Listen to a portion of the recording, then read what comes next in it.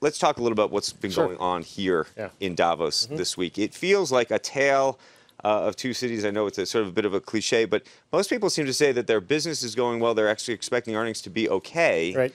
And yet then there are these sort of dire warnings about a recession that is looming on top of it. Right. Who's right? Yeah, honestly, there's a couple dynamics I think that are at play. You know, the first, and we've been talking about this, is like, first, let's not talk ourselves into a recession.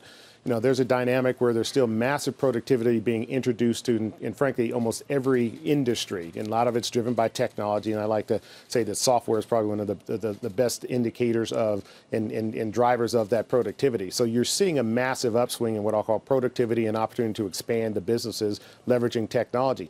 I'm not sure that all the economists actually can factor all of that into a lot of their figures and their numbers. And I think that dynamic is still missed. You know, when we first came here a few days ago, it was, you know, a feeling of pessimism. Of course, we have a government that's shut down. We have, you know, a Brexit that may or may not happen. And we have a trade war that has been causing a bunch of tensions. But as you now talk to heads of state and talk to various, you know, sovereign wealth fund leaders as well as business managers, we're all figuring out that actually business is actually moving forward, and business leaders are actually thinking about how they drive that productivity, frankly, into their teams and into the communities in which they operate. And that created I'll call it a swell of optimism over the last few days here that we didn't have the first couple of days. Maybe we're just sort of dealing with the hangover of December and what happened in the markets. I think so. Yeah. Let me ask you, though, you did mention the government shutdown. Before we came into this segment, they showed a clip of the conversation we had with Wilbur Ross yesterday that really did go viral in many ways in terms of the commentary from the administration and what it meant, both in terms of thinking about it economically, but really thinking about it on a personal level. How are you looking at the shutdown yourself and for your own business? Yeah, it's been interesting. There's a couple dynamics. One of the ones that I've been focused on with various business leaders here, what are we doing about it? You know, and some are saying, listen, we're going to offer opportunity and offering loans, for instance. You know, if you look at what they're doing in PayPal and what Dan's doing, I mean, it's phenomenal. Saying, okay, listen, let's help the constituents that we deal with. You know, we at Vista have been helping, for instance, air traffic controllers in Austin and ensuring that they have, meals and opportunity to, continue to move their families forward. And the dynamic, I think, is business leaders are stepping in and making sure that the communities in which they operate in are actually, somewhat cared for in this dynamic. But the fact is, the government needs to get back to work. We need the government for the various inspection of our food and drugs and all those sort of things that help us actually move the society forward. I'll ask you the same question I actually asked Secretary Ross yesterday, which is Alex Karp came on our program from Palantir, huge government contractor.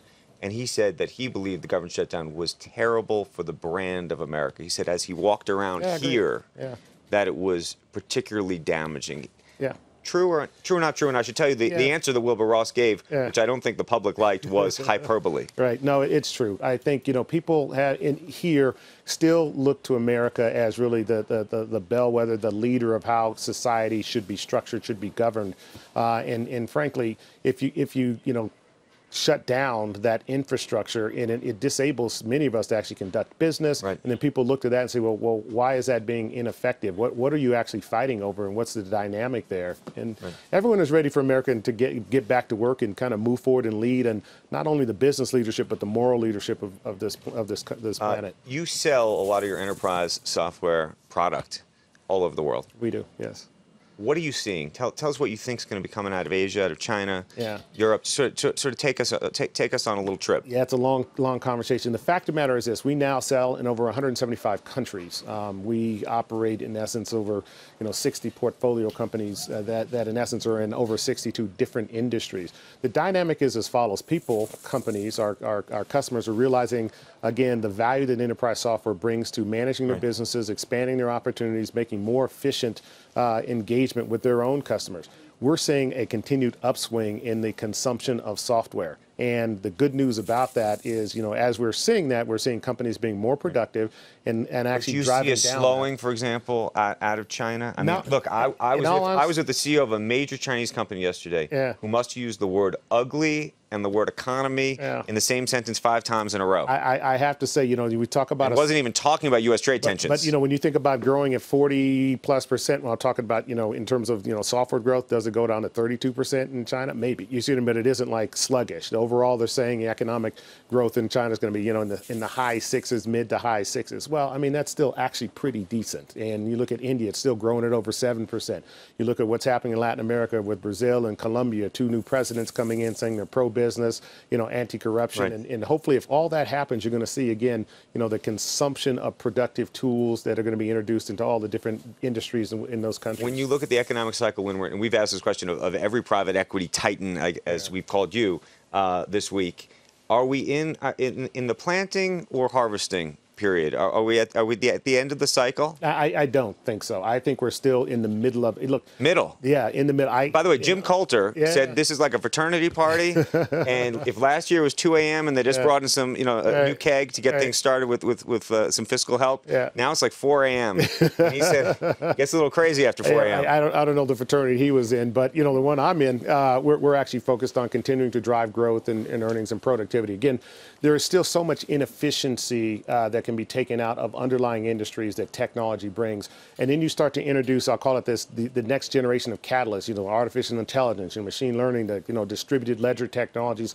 Those create, again, another accelerant to this efficiency. So those efficiencies aren't really, what I'll say, being captured or realized in a lot of the economic figures. And, you know, we have a chance, we have over 800,000 customers. And when I look at how we're performing in those businesses and serving those customers are not slowing down their consumption of the software. They are realizing the dynamic that our software brings to their underlying business. Let me ask you a different question. The opening panel of Davos this year, I hosted, was around the idea of market concentration and the idea actually that tech companies, that there's not enough competition in the tech space because of Amazon, because of Google, because of Facebook, because of the biggest players. Yeah, I understand. Ginny Rometty, we talked about it. She just bought Red Hat. It's a business I know that you probably focus on a little bit. Do you think there's competition in the tech business? I'll tell you, here's the dynamic that's been interesting. There's been a massive distribution of computing power. Okay, and as a result of that, and Amazon and others have distributed that computing power. Computing power went from $1,000, you know, an hour to now $30 a month. And as a result of that, you now have massive innovation that's occurring. You may not see it because most of those companies are private. So you think all this the hand-wring is too much? No, there's a few big companies that actually, they were first movers. They took advantage of the opportunity. They have massive distribution of their products and services, but the innovation cycles are accelerating. There are over 100,000 enterprise software companies. 98.9% of them are private. You don't see them or feel them. We see them. That's the world we live in. And so in many of those spaces, there's an adequate competition, and that competition will ultimately, end up in a place where we have consolidation in those industries where you have fewer winners. Before I let you go, when you walked in here, you said you were crying because of what you just saw. Right. Tell the audience what you just did and what you just saw before we send it back to New York. I have the great pleasure of supporting an organization called the Sphinx Organization. They're based out of Detroit, and for over 20 years, 22 years, there's Aaron and Afa Dworkin who have been founders and stewards of this organization. They get to over 10,000 inner city kids a year in helping them bring classical music from their hearts and their souls to people. They get to over 2 million people a year, and so we brought them for the first time here for the closing ceremony. I'll tell you, it wasn't a dry eye in the house. They were absolutely spectacular, and it's the way to end the conference like this with hope and optimism through our young people. Okay, we're going to leave it there. Thank you for that hope and optimism. Robert F. Smith, thank you. We hope to see you back in New York. We will. See you at Cornell.